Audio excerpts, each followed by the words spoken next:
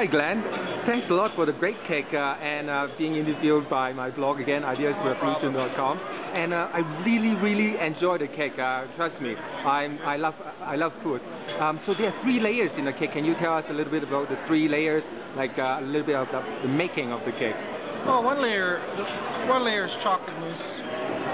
The middle layer is raspberry mousse. And the top layer is just plain whipped cream, just to give that finishing touch with the cream in there. As far as explaining how we make these layers, you know, I mean, that might take me all day long.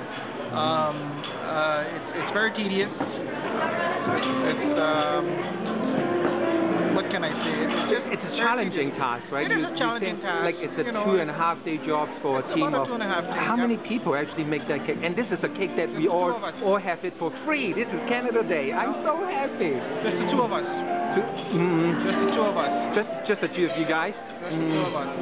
To make it and assemble it, everything. Make it and assemble it. Oh, okay. And it's all in the preparation, right? We don't do it all in one day. We prepare about a week and a half in advance.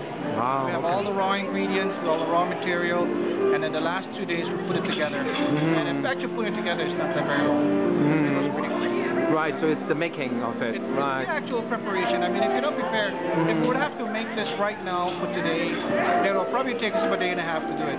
Like that. Right. It has to be frozen because we can't just take it out of the ring. It would be too soft to lift out from the ring. So those things have to be frozen overnight so we can actually lift it out and put it together. Right, yeah, otherwise, like the mousse is not going to hold that shape, right? Soft, yeah. Right. We can't make it on the board itself because we don't have a freezer big enough for that. Right. I really enjoy it and I'm looking forward to it next year. And to me, this is a great service or a great thing that the hotel Fairmont Lake Louise is doing for all the Canadians to enjoy. So great job, Glenn. Come again next year. We've got a better one planned. Sure, I will. Thank you very much, Glenn.